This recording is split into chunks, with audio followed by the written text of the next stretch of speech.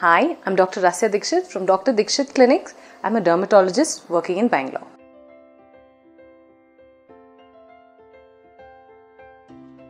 Impetigo is a very common skin infection caused by a bacteria called Staphylococcus aureus.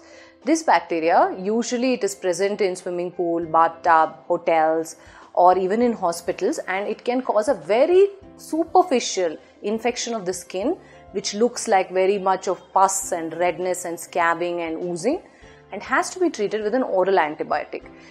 Impetigo is better treated by a dermatologist or a physician because you have to take a 5-day course of antibiotic along with the specific creams, and if you neglect it, it can spread over the body and to other people.